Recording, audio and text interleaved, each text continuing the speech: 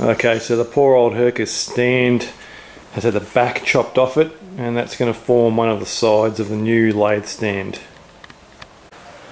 See, we've repurposed the old Hercus stand, welded up all the holes, had to drill out some spot welds, and just welded those up, cut it to shape, and just welded it in as the side panel. So that'll serve us just fine. That's only about 16 gauge, 1.6mm, so that'll be adequate for the sides.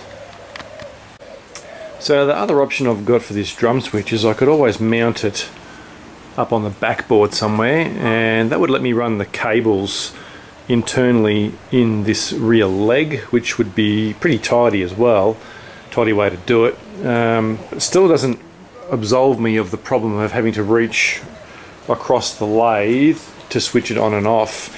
So the other option was to mount it tucked under here, but to do that I need to drop it down here somewhere so there's room to actuate it, and again there's a risk that I'll knock it with a knee and switch the lathe on, or one of my kids might do that if they're in the workshop with me, which is bad. And the other thing that'll do is it just makes my door in here a lot shorter. So this was originally my idea, was to stick it up under here, but I think for both safety and space considerations I'm going to mount it up on the backboard.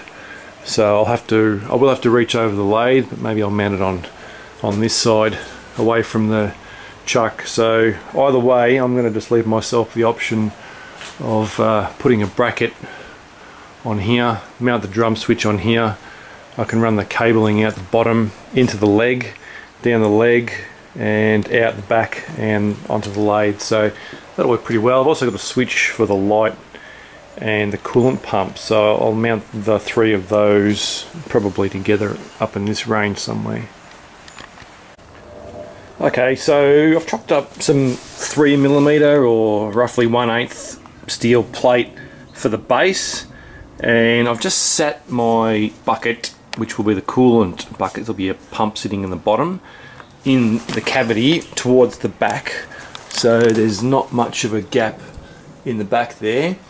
And I've just knocked in a quick line with a Sharpie and just got some old scrap rusty old angle iron which was lying around, and I'm just going to put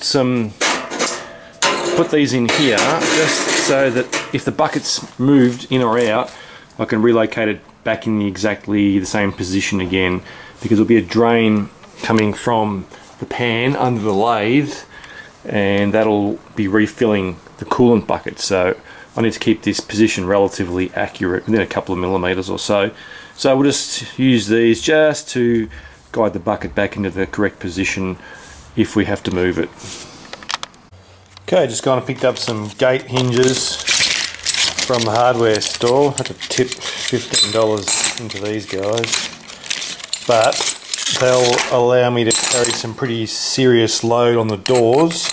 So there's a ball bearing in the bottom of that, and the pin just sits on that, so you can just fill that full of grease and weld both of these parts on. They'll go on the frame, they go on the doors, and away you go. So we'll go and do that now.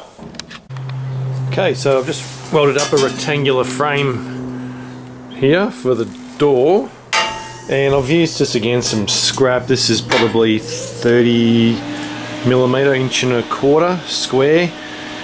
And the reason I wanted to use a square is, as I said, I was going to probably use the inside of the door and hang some parts off it on the inside, which will be in this cavity in here in front of the bucket.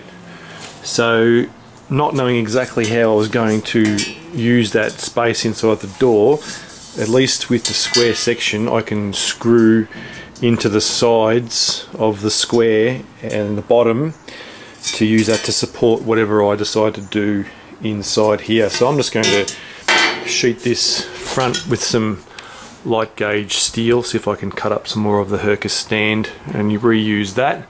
And I've just got these gate hinges as you saw, and I've welded the stubs onto the gate. Even though I measured it 2 or 3 times, I've just not quite left myself enough room to get this hinge flap in here. So so it's just a little bit tight, so there'll be really very little or no gap on this side here. So what I think I'll do is I'll cut these hinge plates off here, and then I can weld them just outside on the edge of the frame rather than on the inside. I'll weld them just on the edge of the square tube and the leg, and that'll just buy me a few more millimeters of space. So I'll do that now. I'll just give these a chop and weld them on.